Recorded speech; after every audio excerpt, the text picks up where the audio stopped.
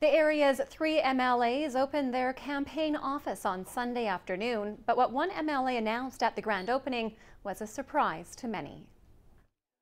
Party faithful were on hand at the campaign office on Victoria Street, but when the MLA for Prince George Mackenzie took to the podium, it was not what many in the room expected to hear. I'm announcing today that I'm withdrawing my name as the candidate for the Prince George North, Prince George Mackenzie riding as a BC Liberal. It's called a pulmonary aneurysm, and it is extremely rare. Discovered in mid-December, Bell says the past 2 months have been agonizing. The last couple of months have been really tough.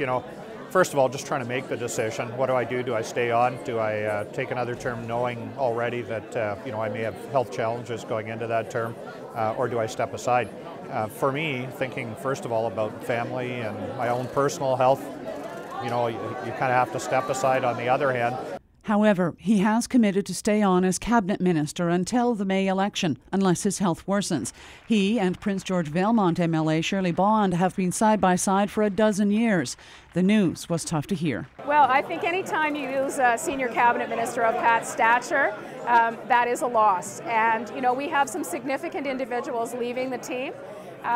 But all of us recognize that health and family come first, and there is not a hesitation knowing Pat's medical condition. I just want him to be healthy and have a long life ahead, and that's so important to me.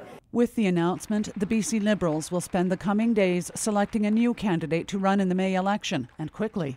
Our core campaign teams have been, working hard, and so in essence, I don't have one hesitation. I know that the process will be done quite quickly, I imagine, as we roll out the details in the next few days. But there are campaign races taking place across the province as we speak, and this will just be another one of them. Obviously, a little more personal for me in this case than some of the others. Bell says this is not how he wanted to leave politics, but says his time has come. But he cautions against thinking he will simply disappear. If you'd had asked me 14 years ago what I would be doing, I wouldn't have told you that it would have been politics. It was never part of my life plan.